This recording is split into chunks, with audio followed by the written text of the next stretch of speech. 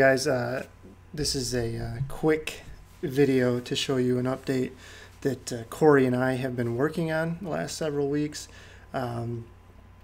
We have upgraded the pace calculator for any distance you're racing. So I'm just logged into Final Surge. I'm in my account. Go to the stopwatch workout intensity calculator. Click that. Make sure it's on Hanson's, is in black. Before, you really could only choose the marathon, so now you can go by whatever you want to do. So let's say you are running a half marathon, or you can put it in manually, 13.1 miles. You have a goal time of 1 hour. Let's say you have a goal time of 1 hour and 45 minutes.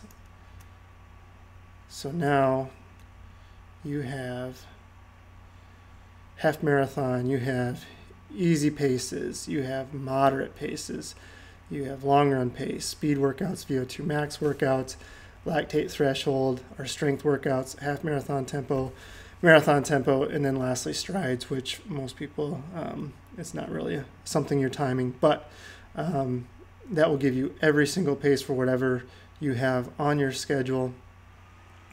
And then it will also give you equivalent performances at any distance. So nice little upgrade. Another nice feature that you will see is, let's say right now it's January 26th. Normally we would be in the Arctic, above the Arctic Circle here. So one thing you can do is you can adjust this. So let's say you're training and it's 20 degrees. Humidity won't really be a factor. We'll just leave that alone. But then you also have to deal with a 20-mile-an-hour wind.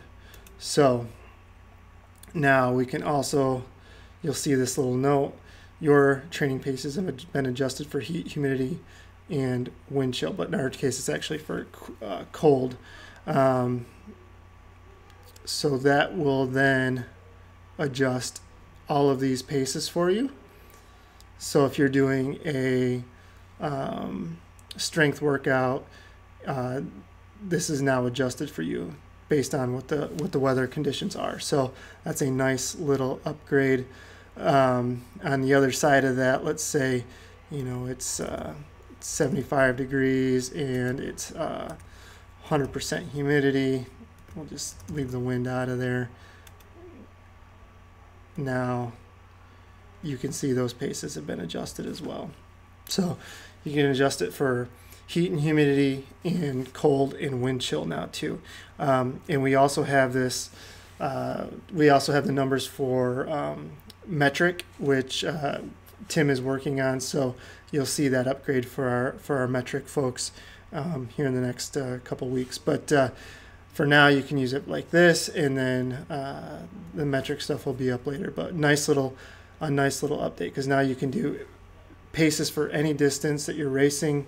You'll also get race equivalencies for anything you're doing, and we can adjust everything on heat and humidity and cold, as well as wind chill. So personally, I think it's a great little upgrade, and that will be awesome for us.